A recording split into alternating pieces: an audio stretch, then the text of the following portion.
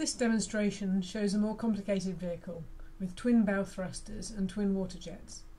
The water jet controls comprise a steering nozzle, reversing bucket, as well as the engine RPM and gearbox. The socket list therefore contains 10 entries, 4 for each of the water jets plus the 2 bow thruster demands. In the composite model configuration we have added the 2 bow thrusters and linked them to the appropriate sockets. On the propulsion configuration we've selected twin water jets. In order to enable the gearbox as a separate socket, we've selected the detailed model here and then linked to the sockets in the socket dialog.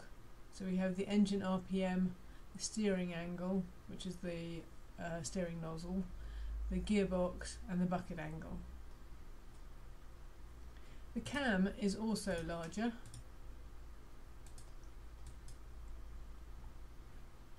With this fitment the vessel is capable of thrusting sideways, so there are entries in the Y column as well.